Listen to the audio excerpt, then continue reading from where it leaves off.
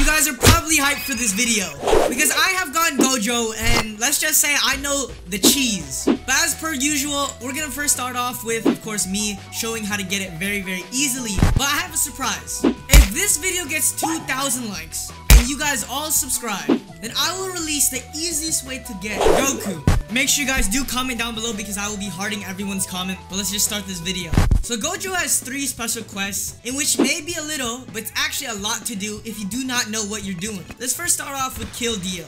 Now to kill Dio, well, pretty much the only way to kill Dio is just either having a strong stand or at least ganking with others. Dio will spawn somewhere here in the forest and you guys will know. Oh look, one of the rarest dudes spawned. But yeah, kill the Dio quest is pretty simple. The second quest is take damage, and usually a lot of people will be just, oh, you get your friend or you gank people and then you'll take damage over time. But there's actually a faster way to do this. What you guys need to get is to get Sakuya Izayo. This stand over here is basically a watch with knives, and he's actually very, very good for getting this quest done. What you need to do is bring a reflecting dummy. This is a dummy in which spawns in any server. Basically what you want to do is quite literally just use the G move on this and basically just reflect all the damage. And now there's actually a move in which, oh yeah, this H move is very, very good because you guys can see right here, it's just a lot of damage. You see that? As you continue spamming this, you guys see the cooldown isn't even that high, or even actually isn't high at all, and you just keep spamming the H move. And you guys can see right here, boom, boom, boom, you just keep on holding it, and you reflect it, you reset, and then so on and so forth. The same goes for inflicting damage as well. Just get a dummy as well, and then basically just spam your moves like this, and then of course you'll do your damage over time.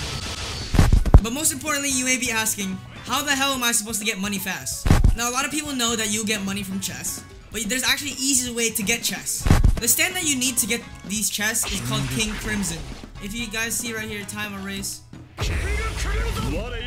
There we go. That's time erase. Click F, and you guys can see, a lot of objects around here. Use this about for 5 to 3 minutes, and you guys can see there's actually a chest over there.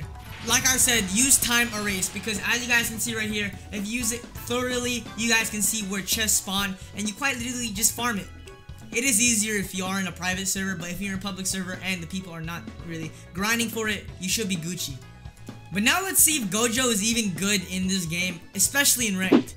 Alright, let's go do some ranked 1v1s. If you're not searching for any match at the moment, search. 1v... Are you kidding me? So if ranked is broken today, I could actually go to Publix and just gang people.